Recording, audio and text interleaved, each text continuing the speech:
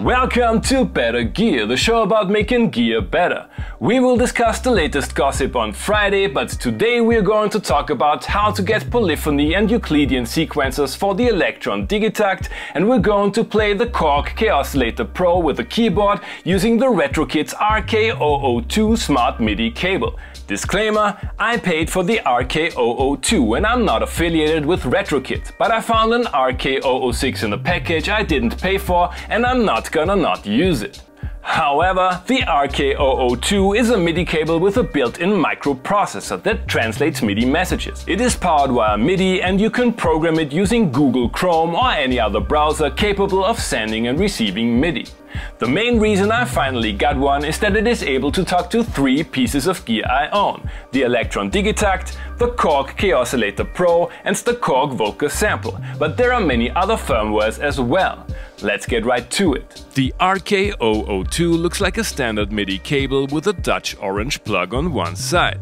You need a proper MIDI interface for loading firmwares onto the cable, but my trusty old Motu worked great. The loading process is super convenient.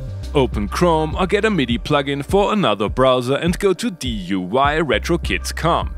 Connect both sides of the cable to the interface, orange sides to the in.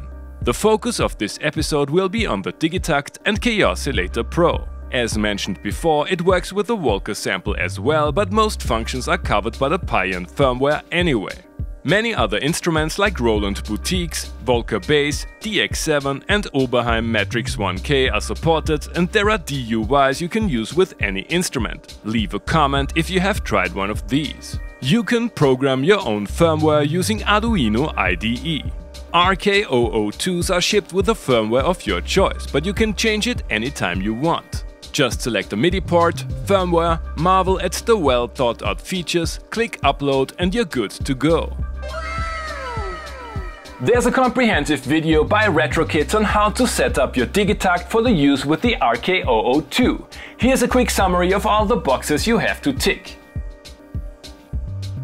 In order to use polyphony and Euclidean sequences on the Digitakt, you can either send MIDI notes and CC via the RK-002 from an external source like a MIDI controller, or you can stick to one of the MIDI tracks of the Digitakt in loopback mode.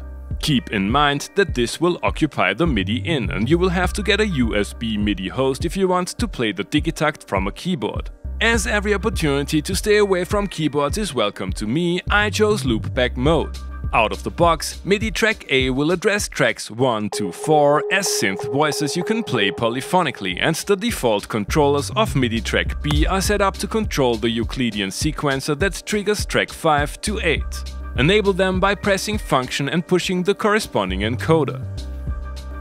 Euclidean sequences are a fascinating thing. They are based on the algorithm of the same name you might have read about in computer science or partial physics papers, and can be used to generate rhythms known and loved all around the globe.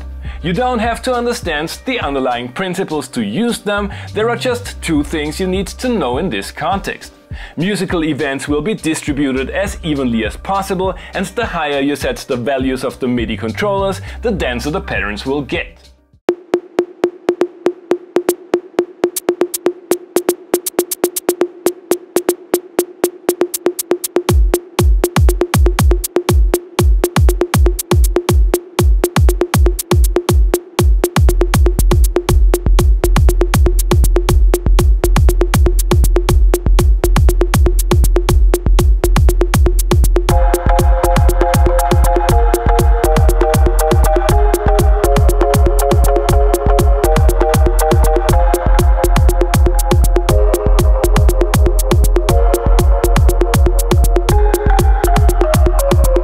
Korg Kaossilator Pro is a fun instrument, but the built-in synth engine doesn't respond to MIDI notes. The RK-002 translates notes to MIDI CC the synth will understand. Load the DUI, use the standard CC mapping of the Kaossilator, set note range to 4 octaves and scale to chromatic.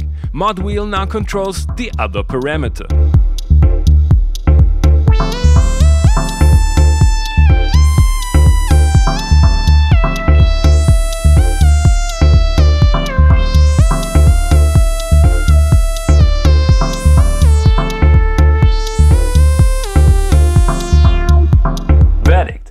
RetroKits RK-002 is a great piece of gear and pure understatement. It is super convenient to use and prices are more than reasonable even if you're not a YouTuber. Seamless integration into your setup might take a little time, but I would say it's well worth the effort. The Euclidean sequencer is a constant source of inspiration, but it was the straightforward Kaossilator Pro DUI that eventually convinced me to get this smart MIDI cable. I would like to know how you are using the RK-002, and I'm looking forward to your comments. Thanks for watching and see you next time!